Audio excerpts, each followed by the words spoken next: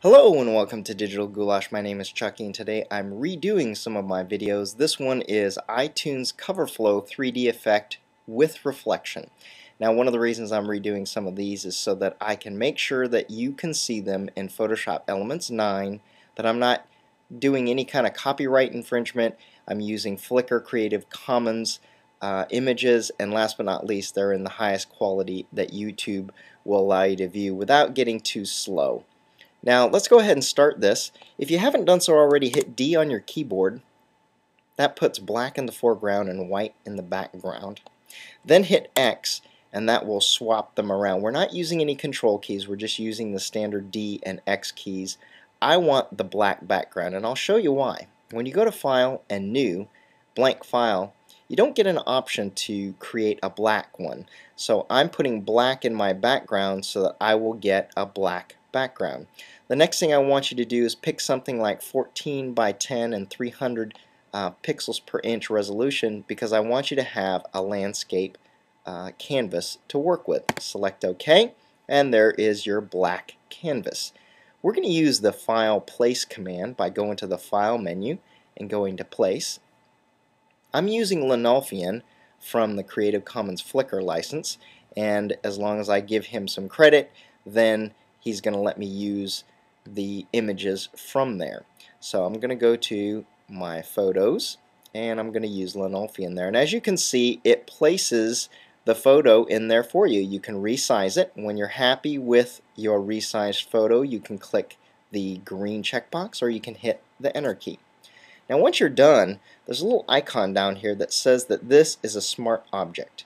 Now a smart object, according to Adobe, is an object that allows you to perform non-destructive transforms. You can scale, rotate, skew, distort, perspective transform, or warp a layer without using the original information. So isn't that cool? You get to keep the resolution and not destroy it. So there we go, we have the first one. Let's go ahead and place the second one using the Place command. Once again, I'm going to use Lanolfian, and here we go. And I'm going to move this over to the left a bit. I want to make sure they're about the same height, so I'm going to drag one of the corners and I'm going to resize this so they're about the same height. And when I'm happy, I'm going to hit the return. Last but not least, I'm going to go to File, Place again, and lastly there is the third Lanolfian picture. I'm going to move it over to the right hand side, and I'm going to grab hold of the corner and then resize this. Now on some of these, for some reason, you have to hold down the Shift key to keep the aspect ratio intact so that it doesn't skew it, making it too thin or too squatty. When I'm happy, I hit Enter. Now I do have the wrong picture on the top layer. This is kind of a tutorial, so we're going to look at how to change your layer order. Well, you click on the very bottom layer, that's the one in the middle, and I'm going to drag this one to the top, stopping at each point, and you can see now that I have this particular one and the other two pictures are kind of hiding behind that one.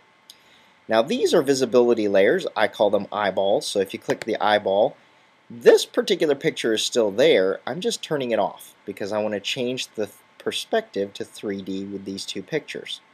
So let's start with the right hand one here. I'm going to click on it. Then I'm going to go up to Image, Transform, Perspective. I'm going to grab hold of one of the corners and drag it towards the middle, and as you can see, it's changing it to a 3D perspective. I hit Enter and there we go. Now I'm going to go down to my next picture. Once again, go to Image, Transform, Perspective. Grab hold of one of the corners, drag it, drag it up, and as you can see, 3D looking effect. So let's temporarily put the third picture back in there, and as you can see, it's starting to look three-dimensional now. There we go. This one's angled toward the back, this one's angled toward the back, and then this one's directly in the center. Now we need the reflection to make this look really nice.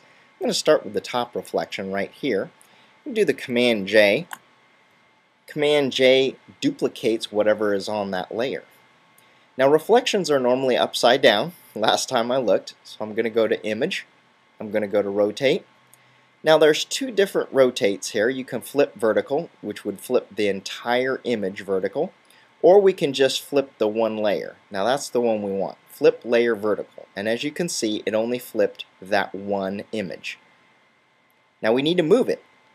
This is the Move tool right here, and I can drag this down. There we go. So now it looks like a reflection. The only problem is most reflections aren't 100%, so we have to give it some sort of a gradient or a reflection to it. This is where Photoshop Elements 9 comes in really handy. This is the layer mask. If I add a layer mask right here, then I go over here to my gradient tool. I want to make sure that I have just this linear gradient selected up here. I want to make sure that it goes from white to black. And what I'm going to do is I'm going to start from the top picture here, and then I'm going to drag this down to the bottom of the picture, and then I'm going to let go. And as you can see, it created a reflection right there. We're going to do this 2 more times so you get a chance to see exactly what we're doing. I'm going to click on this object right here. I'm going to hit Command-J. Command-J is going to what? It's going to duplicate this image on a new layer. I'm going to go to Image, Rotate, and not flip vertical, but flip layer vertical, and use the Move tool to move that particular image down. Now, as you can see, we need to do some rotating because this doesn't line up quite the way it's supposed to. So if I hold my cursor very close to the corner, it turns into a double-headed round arrow, and I can kind of move this as I need to and rotate this as I need to make sure that the reflection looks like it's supposed to. When I'm happy, hit the green check mark or hit the Enter key.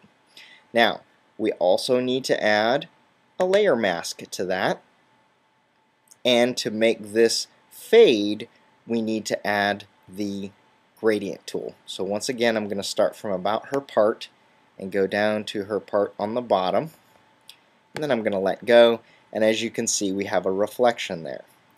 Last time, we're going to get to practice this. I'm going to click on the left hand picture.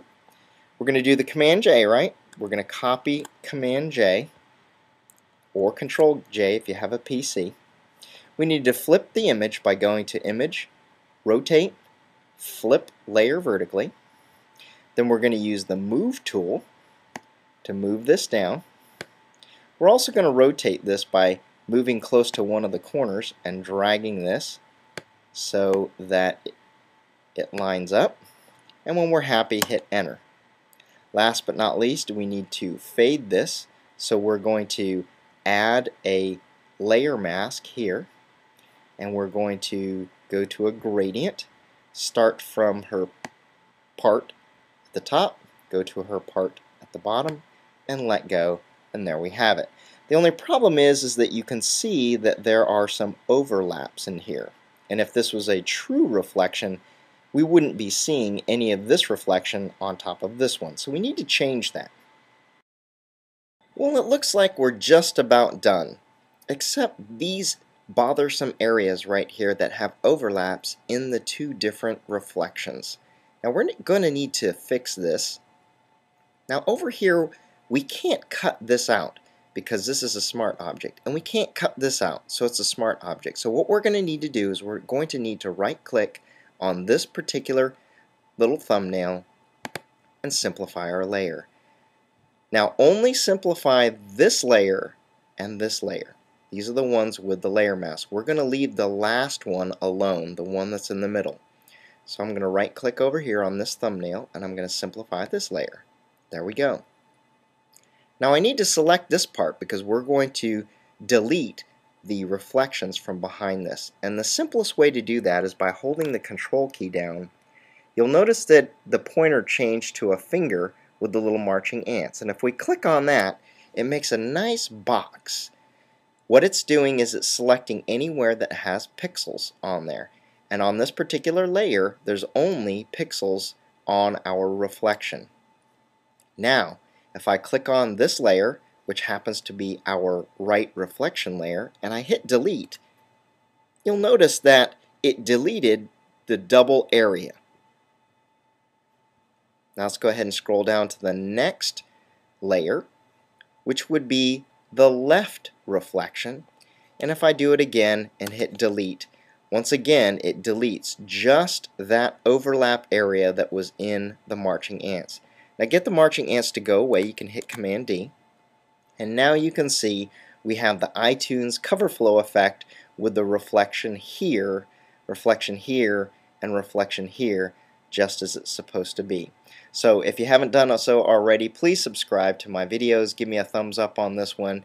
Just give me a little bit of a comment, or if you have a question or something, just write it in the comment box. This is Chucky. Have a great day.